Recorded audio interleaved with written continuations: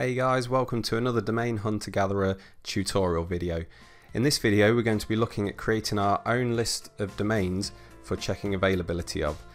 Now you might want to create a list of domains if you, for instance, wanted to find a short domain, say a 3 or a 4 letter domain on a specific TLD, or you might want to create a list of domains, say for your car sales yard.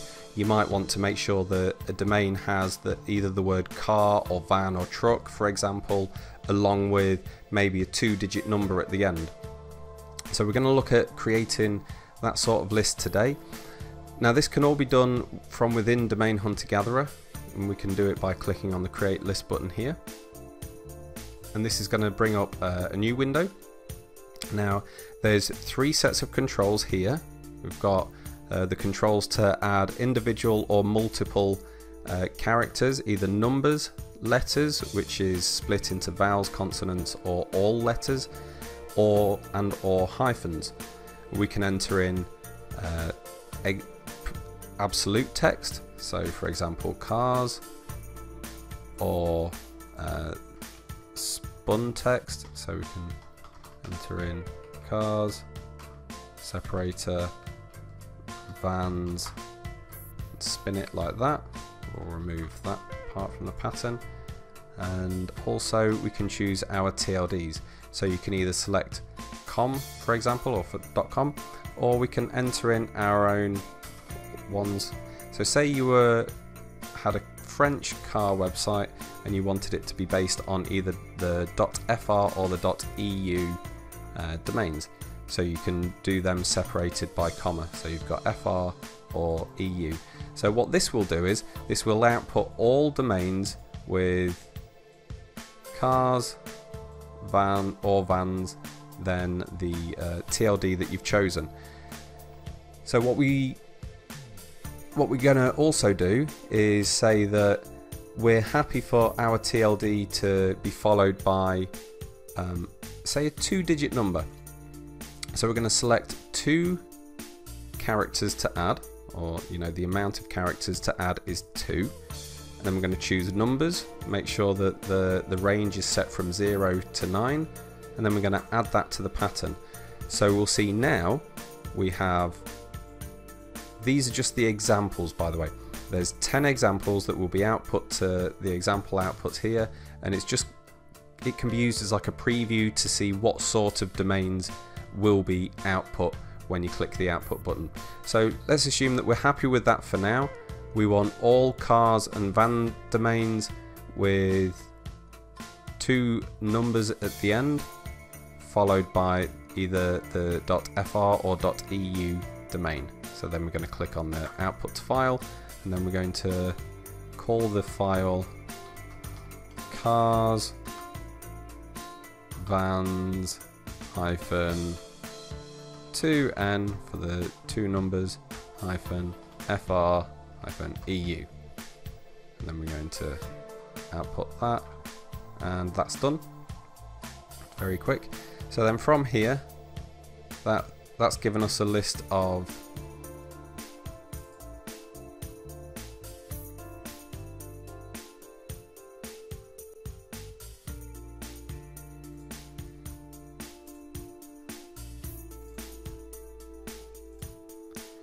So from here, that's given us a list of domains. See, I'll load it up here, and it's gone through. It's given us all domains with cars, followed by a 2-digit number, and then an FR or .eu domain name. As we scroll down, we see the numbers increasing, so it's just going through each option sequentially, outputting every one. So we'll see that there's 400 domains, so you've got 100 or cars with the numbers 00 to 99, which is 100, with the .fr, and then cars 00 to 99 with the .eu domain, and then there's also 100 vans, the number .fr, .eu, and so on. So then with that list, we can then go into the expired domains, expired domain hunter tab, and then we can go to the hunt from websites option, tab, and then we can set the crawl levels to 0 because we don't want to be doing any crawling, we just want to be checking them for availability. So we're going to leave them set at 0, and before we start the list, start checking the list, we're just going to make sure that in the settings tab we have the option for get domain stats automatically disabled, because we don't want to be wasting time checking the stats of short or brandable domains, because the main value in those domains is the name themselves, either the fact that it's short or the fact that it has your keyword. So the stats of the domains generally are secondary, and when you're creating larger lists, I mean this is only 400 domains, so it's quite a small list, but you can easily be outputting lists of 1 million or more domains. You don't want to be wasting a huge amount of time on every domain checking for the stats, and you also don't want to use up all of your DOM detailer credits on a single run on a bunch of domains that you're probably not interested in the stats anyway. So we're going to make sure that the get domain stats automatically option is disabled, and make sure that we apply the settings, and then in the expired domain hunter tab we're going to make sure that the crawl levels are set to 0, and then we're just going to load in the file. So we've got cars, vans, 2n, FREU, and you see it's going to load in all of the domains, and then it's going to check them for availability. So out of that list of 400 there is 294 available. Quite easy, quite quick. So then, now I've shown you that, I'm going to show you how to check for short domain names. Okay, so say you wanted to check all .fr domains that have just 3 characters.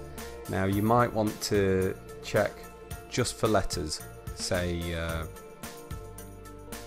you're targeting say business acronyms, so you want to check all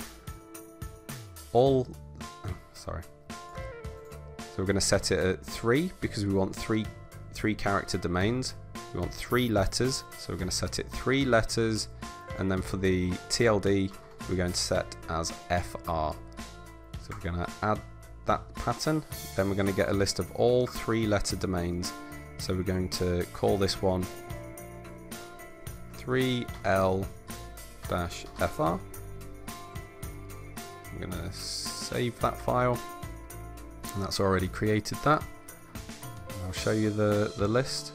See, it's gone through sequentially, started at AAA, and then it's gone to AAE. It's not missed out B because it does the vowels first and then the consonants. So it does AAA, AAE, AAI, AAO, AAU, and then gets to AAB and so on. And it will go down, incrementing each one every time till it's output the whole list. And in this instance, the whole list is 17,576 domains. So we're going to take that list and we're going to clear here, and then we're going to start the job. And you'll see that DHG quickly is checking the availability of these domains, and it's already finding that there are a lot of 3-letter .fr domains. You know, so I'm going to wrap up there. That shows how to create a list of domains quite quickly and easily in DHG, so that you can find short domains or domains with a specific keyword in them. So I hope that's been helpful. If you've got any questions, by all means post them in the comments section below, or if you want to get noticed that little bit quicker, you can send in a support ticket via the members area at domainhuntergatherer.com/member. Link will be in the description below, and have a great day.